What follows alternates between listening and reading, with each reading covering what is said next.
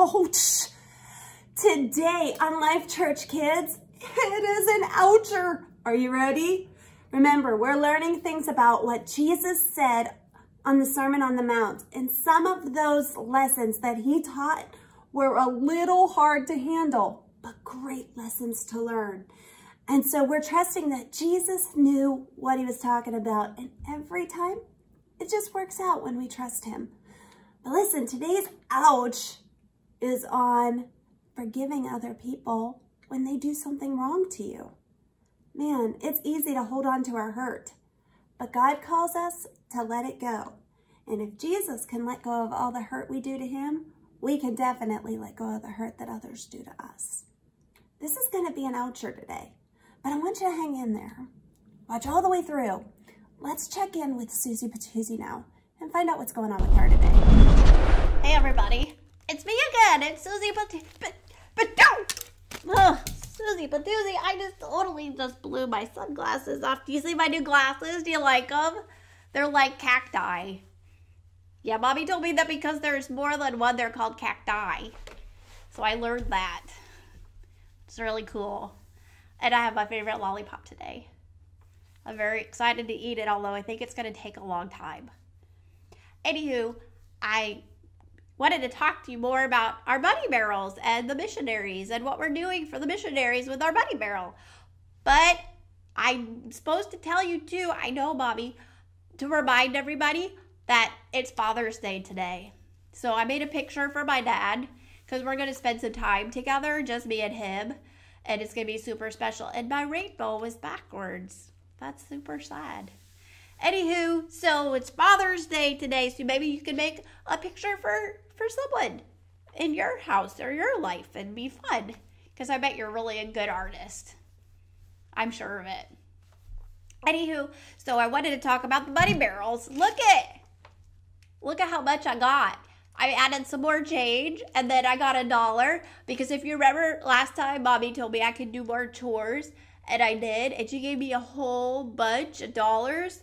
And so I put half of it in there. So she gave me 2.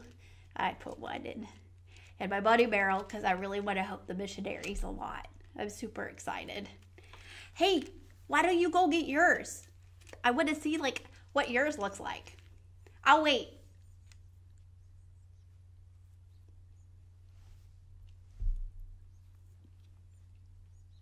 Oh, you're back. That was really fast.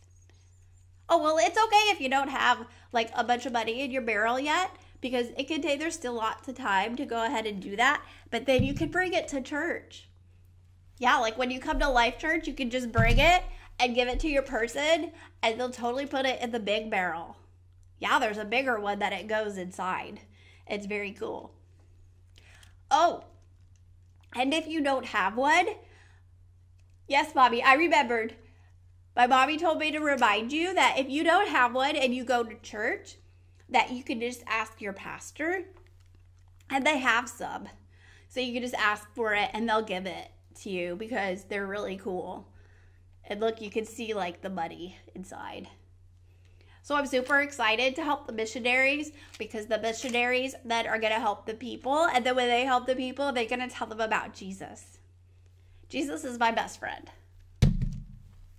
Yep. Are you best friends with Jesus too? Because he has a lot of best friends. A lot.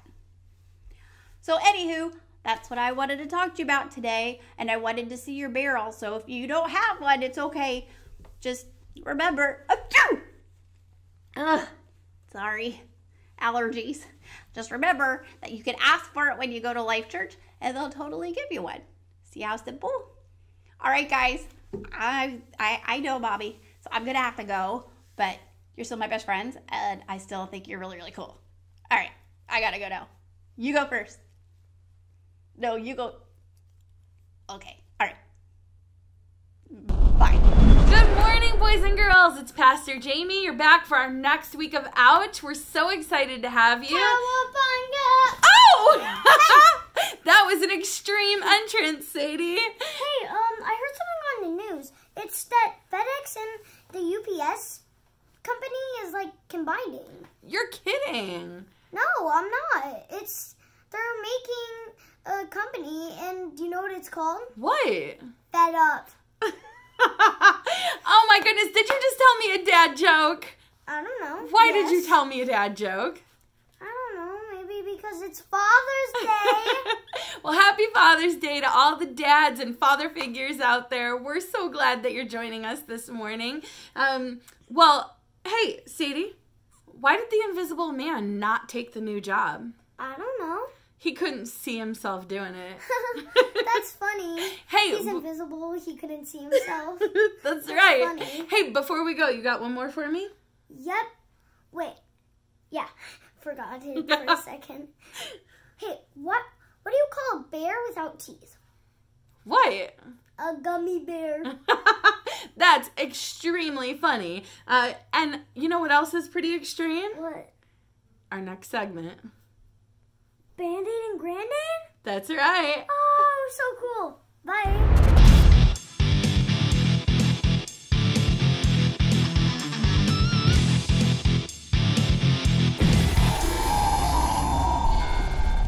Thanks, bros and brosettes, for that totally awesome welcome.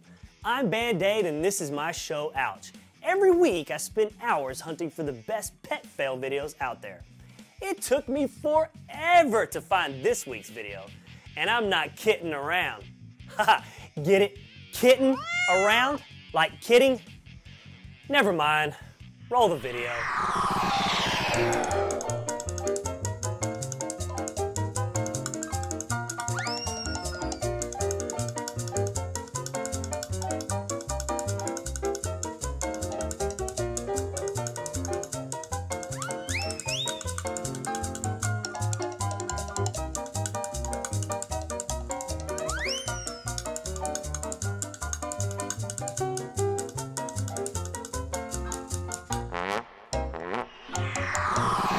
Man, those pets were treating the other pets pretty harshly.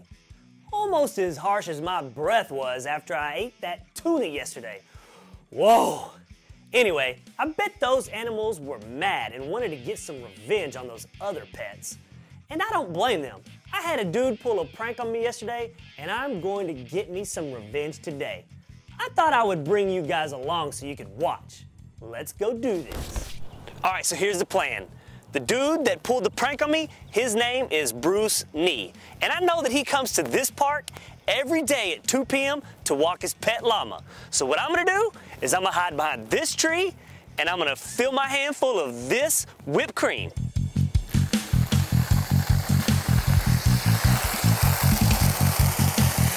Man, this is gonna be sweet revenge and hilarious. Man, this looks good. This looks real good. Man, all right, I gotta get some more whipped cream. I'll be right back.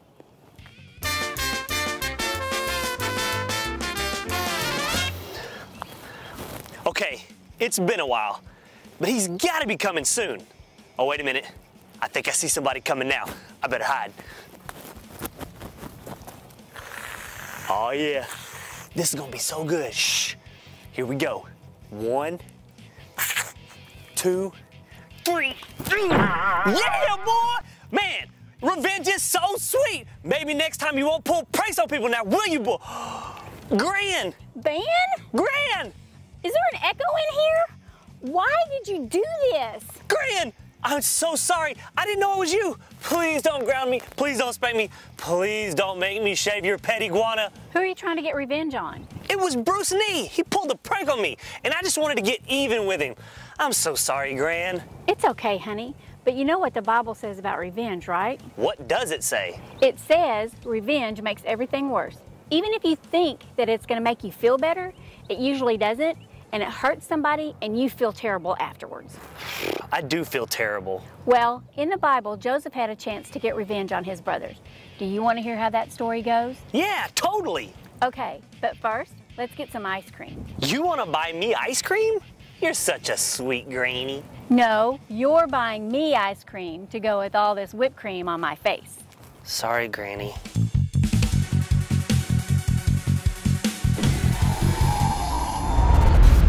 Wow, sometimes people can really hurt us, right? and sometimes we can hurt other people. But when someone hurts us, maybe they lie about us, talk behind our back, steal our stuff, even hurt us physically, maybe make jokes about us, all those things can cause really big hurt inside of our hearts. We can think about how they deserve to pay. And guys, I'm all about justice, okay? But holding a grudge doesn't make things better. What Jesus says here is he says, go and make things right when somebody has a problem with you or you have a problem with someone else. Go and make things right. Man, holding a grudge, it's just not a good idea. And so the more you let go of it, the freer you can be. Today's What's Up is don't hold on to grudges, make things right. Making things right doesn't mean that you cause pain back. It means that you extend grace and forgiveness to someone else and hope the very best for them. So let me hear you say today's What's Up as loud as you can. Let everyone hear it in your neighborhood. Are you ready? Don't hold on to grudges. Make things right. Guys, that's awesome. As loud as you say it is as real as it needs to be in your heart. I feel like there's a Bible story that Pastor Tina has for us on this. Hey guys, it's Pastor Tina. I'm so excited to be with you today. It's been a minute since I've gotten to sit with you and just kind of chit chat. Well, here I am today, and we get to talk about one of my favorite topics of all time together. That's right, ta-da! The Bible. Yep, the Bible. 66 books inspired by the Holy Spirit, God's word sent to teach us, to correct us, to change us, and make us to be more like Jesus. I brought my favorite one today. Ta-da! It's purpley blue with stars on it. I love this Bible so much. Hey, what does your Bible look like? Sweet. Well, hey, if you don't have it with you right now, it's totally okay. I'm going to tell you the scriptures that we're in so that you can read this story again later or have a grown-up read it to you, okay? We are going to be in the book of Genesis. Now help me out. Is Genesis at the end of the Bible? Is it in the middle of the Bible? Or is it at the beginning of the Bible? You are exactly right. It is the beginning of the Bible. As a matter of fact, Genesis is the very first book of the Bible. And the word Genesis, are you ready for it? The word Genesis means beginning, right? God is so smart. He knows exactly what he's doing, doesn't he? All right, well, let's get into our story. We are going to be in chapters 37 through 45. You guys, that's a lot of words. So I'm not going to read it to you today, but we're going to talk about the story and then you can read it later. Okay? All right, here we go. Oh, and I'm going to teach in costume. Does anyone else like to play dress up? So much fun, right? Okay, here we go. All right, we're going to talk about the life of Joseph. You might remember Joseph. Pastor Nathan talked about him a couple weeks ago. And we are going to focus a little bit on Joseph's life, but more about kind of the end of Joseph's story a little bit. So, Joseph was given a coat of many colors by his dad. All right. Bonus points if you can tell me the name of Joseph's dad. Ready? 3, 2, 1. That's right. It was Jacob. Yeah, that's pretty cool. By the way, that reminds me, today is Father's Day. I don't know who you're celebrating today. If it's grandpa, dad, an uncle, a good friend, make sure you tell them Happy Father's Day and give them lots of special attention. Maybe draw them a picture or something. Anyway, so Joseph was Jacob's favorite son. Most parents don't have favorite sons or daughters. Parents usually just love all of their kids the same amount. Well, the problem was Jacob, he treated Joseph extra special and gave Joseph the fancy coat of many colors. Now, this is a big deal because back then, coats of many colors were really expensive. If you were going to get colors like red and blue and purple, it was going to cost a lot of extra money. Well, so Joseph got this coat from his dad, Jacob, and he wore it around. And then Joseph would also talk about how he had these dreams and his brothers were going to bow down to him. And he had like 11 brothers, 10 were older and pretty mad, right? They did not like hearing about how great Joseph thought he was, and they were angry. And they decided they were going to plot on how to get rid of Joseph. And they decide, we're going to kill him.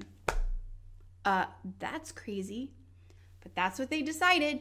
So when Joseph showed up at the field, they attacked him, and then they took him and they threw him down into the well. They were going to leave Joseph there to die. But then one of them had an idea. Ding! And the idea was, if we sell him to slave traders, we can get money and get rid of Joseph. It's a win-win. It's not a win-win, but that's what they decided to do. So they sold Joseph to slave traders, and he was taken off into Egypt to be a slave. You guys, this was horrible. His own brothers did this to him. Ugh.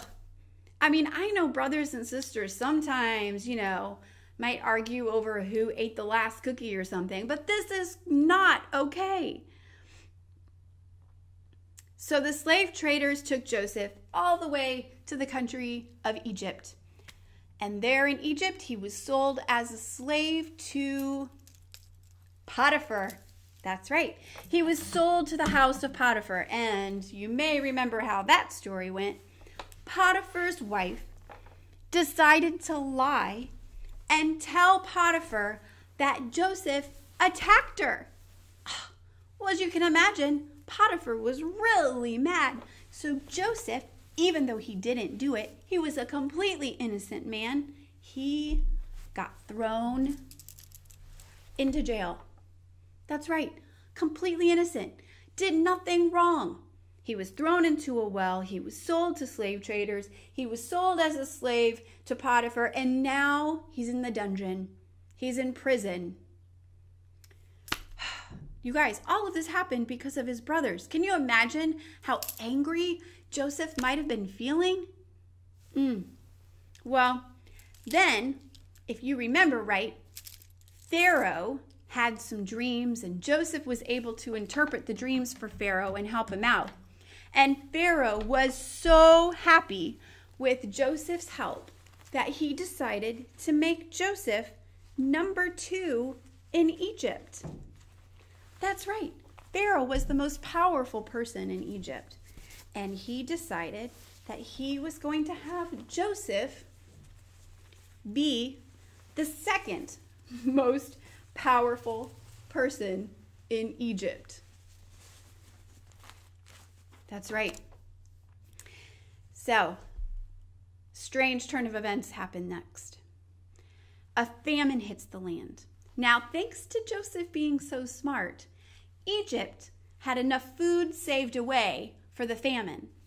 A famine is when there's not enough food to eat and everyone's hungry, just so you know. But Joseph had prepared Egypt for the famine, and they had food stored away. Well, Joseph's brothers were also affected by the famine, and they didn't have enough food to feed their family. And so Jacob sent Joseph's brothers to Egypt to go ask for help and food. They had no idea they were going to walk in and have to deal with Joseph. They didn't know what happened to Joseph. They assumed he was off as a slave somewhere or maybe even dead. So if you can imagine Joseph's surprise when they come walking into the room.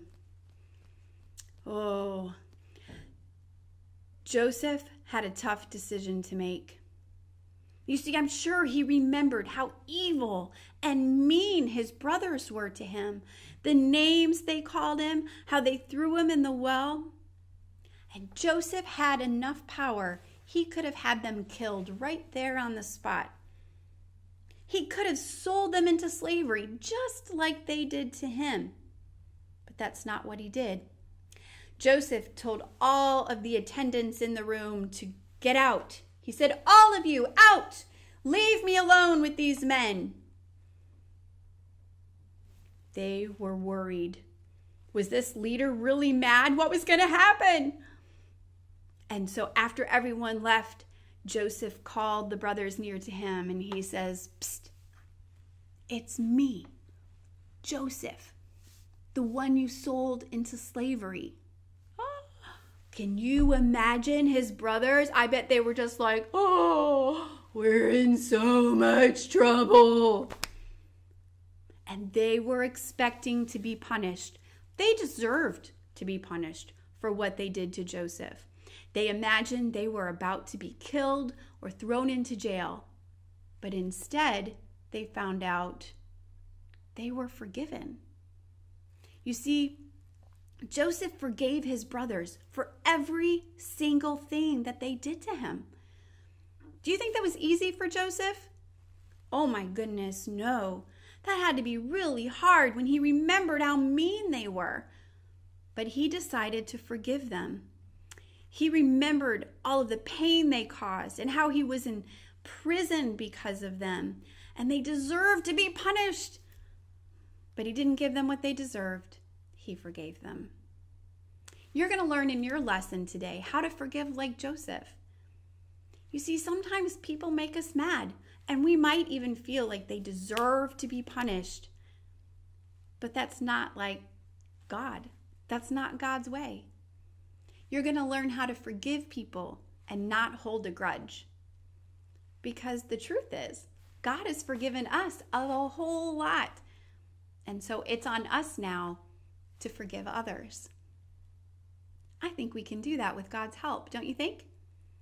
I can't wait to learn more about this today. You guys, I've had so much fun playing dress up and talking about my favorite book with you, and I can't wait to see you again soon. All right, remember, Jesus loves you, and so do I. Bye, guys.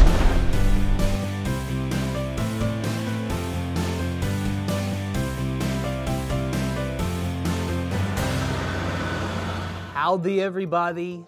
Yes, it's me, your old buckaroo, Boo-Boo. Buckaroo, who am I kidding?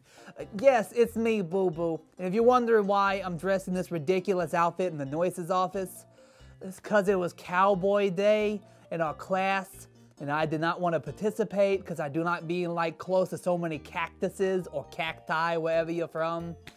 And so I told my teacher I did not want to do it. So she sat me down at my desk with a book to read. She did not inform me that it was a pop-up book.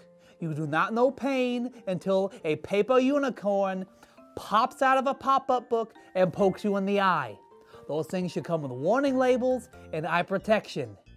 Anyway, I've been sitting here all morning waiting on Noise Higginbottom. Oh yes, I'm fine, Noise Higginbottom. Yeah, don't worry. You just focus on the kindergarten with Sunboy. Yeah, my suffering is not important. It's not like he'll grow out of it or anything. As per usual, I've been going over power voices in my head to pass the time. You want to hear today's power voice? Give me a big yee-haw! Actually, don't do that. No, that hurts my ears. Today's power voice says, "You have heard that if you commit murder, you are subject to judgment. But I say, if you are even angry with someone, you are subject to judgment." Matthew 5:21 and 22. That's a good power voice. It is. Now, girls, I need your help. I need all the girls to stand up and say the power voice with me, Boo-Boo, on the count of 3. Don't be embarrassed about standing up. You can't look more ridiculous than I do right now. Well, maybe you do. I don't know how your mother dresses you. Anyway, stand up, girls, and say the power voice with me on the count of 3. Here we go. 1, 2, 3. You have heard that if you commit murder, you are subject to judgment. But I say, if you are even angry with someone, you are subject to judgment. Matthew 5:21 and 22. Good job, girls. Good job. Sit down, sit down. See, boys, it's easy. Boys, I know you can do it. So I need all the boys to stand up and say the power voice with me on the count of 3. Girls, sit down. Your turn's done. Goodness. Okay, boys, stand up, and say the power voice with me, boo-boo, on 3. Here we go. 1, 2, 3. You have heard that if you commit murder, you are subject to judgment. But I say, if you are even angry with someone, you are subject to judgment. Matthew 5:21 and 22. You know what? Not bad. Not bad. You did good. Sit down, sit down. Boys and girls, I feel bad. I feel bad because I've had anger in my heart. Anger about Cowboy Day. Anger about pop-up books. Anger at my teacher for giving me the pop-up book and not warning me about the unicorn. And angry at Noyce Higginbottom. You know, she can't help it. She's doing her job. And the Bible says that if you keep anger in your heart, well, if you stay mad at somebody and you don't forgive them, that's as bad as murdering them. Yeah, that's what the Bible says. Oh, that's rough. Well, boys and girls, I'm sorry for being such a bad example. How about everybody, boys and girls, stand up and say the power voice with me, boo-boo, on the count of 3. Okay? Here we go. 1, 2, oh my eye hurts. 3. You have heard that if you commit murder, you are subject to judgment. But I say, if you are even angry with someone, you are subject to judgment.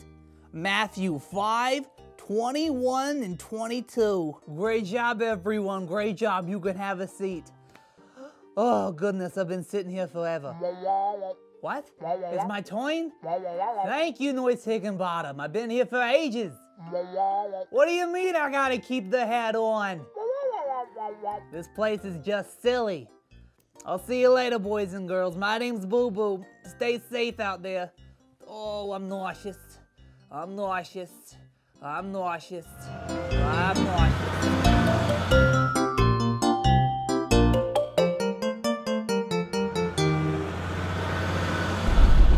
Wow, what a crazy thing to be poked in the eye by a pop-up book. I mean, you really got to be careful.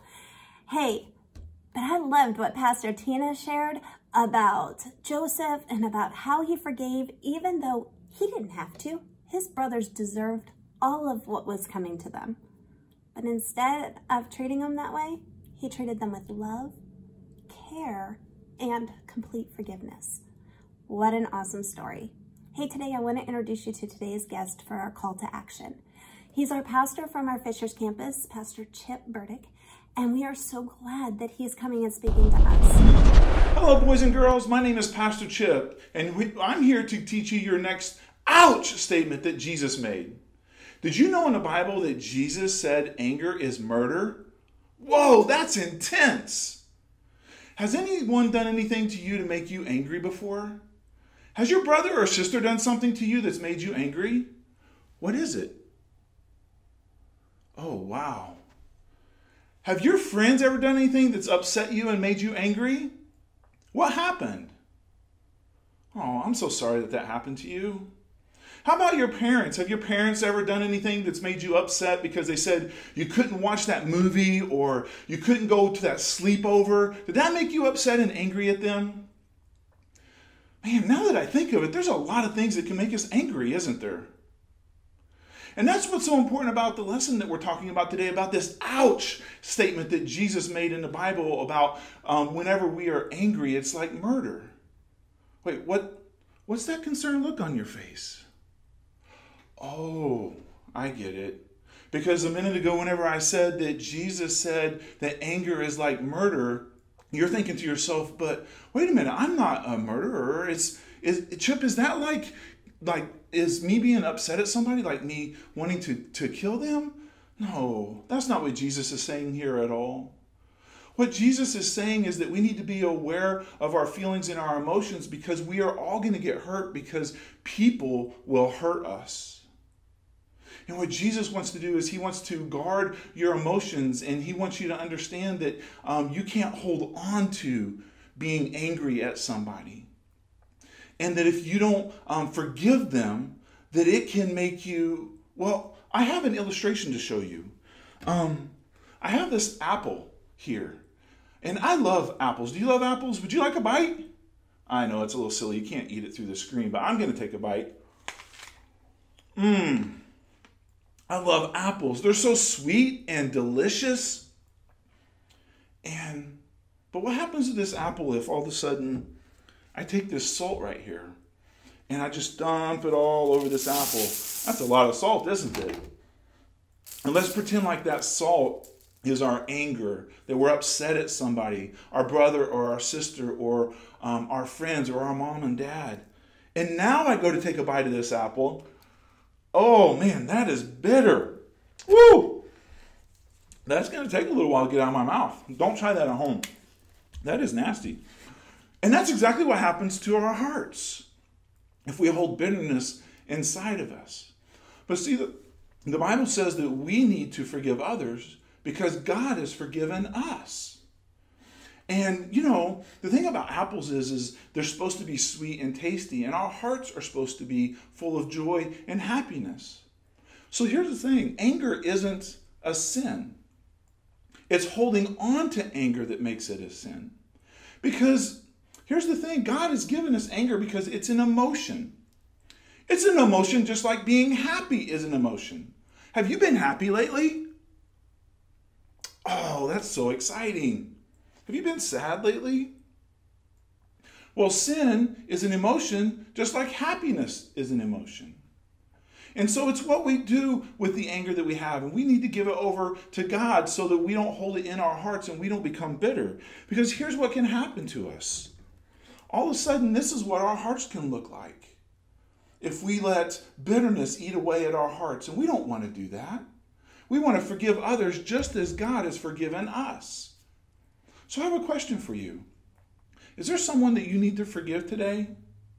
Is there someone that has made you angry and you've been holding on to it? It's like, have you ever tried to carry so many things that you can't take one more thing? And God's saying, will you just let go of it all so you won't be bitter in your heart and so your heart won't look like this?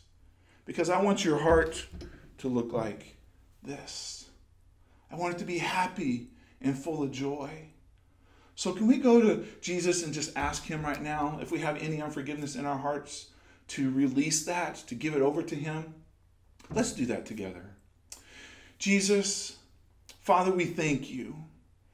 We thank you for every boy and girl that is watching this message. Lord, I pray that if there is any anger in their hearts, that they would release it so that they would remain sweet.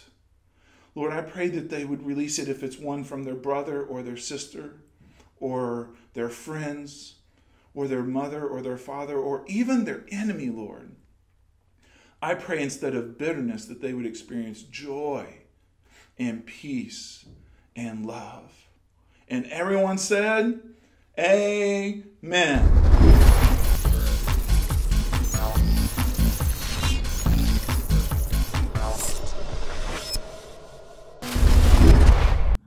What's up?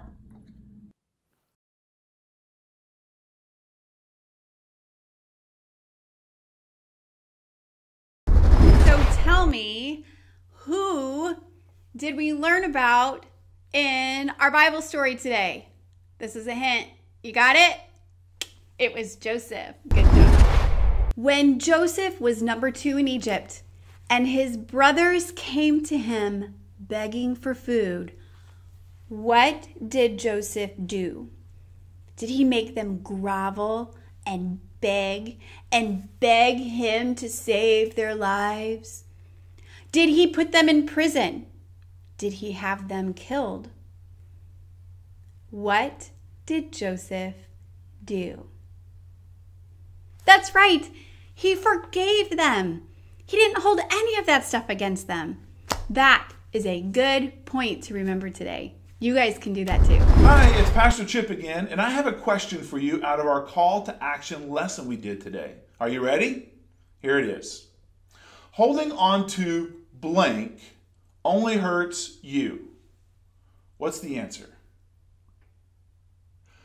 That's right. Great job. Holding on to anger only hurts you. Okay, I have another question for you. Are you ready? Here it is. God blank you, so you must forgive others. Do you know the answer? You are so smart. Great job. God forgave you, so you must forgive others. Awesome job. Okay, guys, where was today's power verse found? That's right. It was Matthew 5:21 and 22. Let's say it together. You have heard that if you commit murder, you are subject to judgment. But I say, if you are even angry with someone, you are subject to judgment. Matthew 5:21 and 22. Guys, this is so important of a verse for us to learn, because as we grow in age and life, things will hit us in all kinds of ways. Many of us can feel very right for holding a grudge or not forgiving somebody. Let's be clear. Forgiving doesn't mean you forget the pain that someone caused you. Doesn't mean you forget what happened. It means that you trust God more than your pain. And you trust when Jesus says to love one another, even your enemies, that you can do that because you trust Jesus. Jesus forgave us. We can forgive others. Guys, thanks for being with us today. We love you at Life Church. We're glad to be back with you. Remember, we have services Sunday mornings now, and we're having family church at each one of our campuses at Fishers and at Eagle Creek. Our services are at 9 and 11, and at Noblesville, our service is at 10. So we would love to see you there. Make sure you check in with your children's pastor when you get there. Make sure you see us, because we want to see you. We miss you all so much, and are really glad to be back together again. Keep watching here, though. We're going to keep doing these videos. Sound good? Let us know if you like it.